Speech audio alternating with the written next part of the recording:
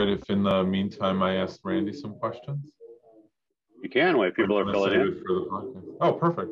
Yeah. So I may be working with some of your. This is live, by the way, to everybody. Oh no, I'm not going to ask him what he drives or anything like that. No, I may be working in the near term with probably your far downstream direct reports, but we recently had some demonstrations of teams on fire with some, I don't even know what to call the teams, but through Mario and our connections with Life 365, we had some really powerful demonstrations of some capabilities of the Teams platform in a healthcare space. But I am excited about where to take that. And I was probably going to talk about some of those things during the podcast, because from my point of view, you know, what Kent and Life 365 provide is phenomenal as a platform. But the real issue and growth in this field, at least in my perspective, it's scalability.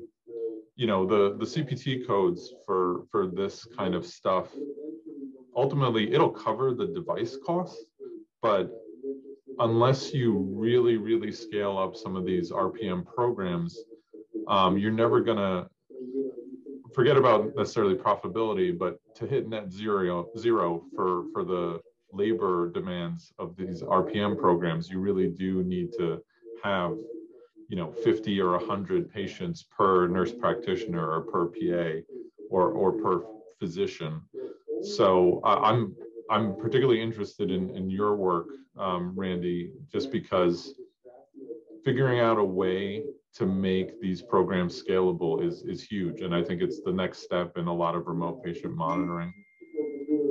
Yeah, I don't disagree. And I think that's just looking at our agenda for the talk today. I think we'll talk a little bit about that. But to your point, the scalability, the reason Microsoft and Life 365 are really working together is Life 365 brings the scalability of how do you get the devices to the end patient and get them wired up and connected and get the data flowing and all that kind of stuff. And then what Microsoft provides is a platform to land that data, to activate that data. And that platform provides a ton of automation around that activation so that you can scale, you know, a smaller set of caregivers to a larger patient population, because much of the activation that needs to be done, whether it's, you know, looking for outliers or you know, managing workflow or whatever, can be automated in the platform based on the data as it comes in, or analytics of the data, you know, over time or whatever. And so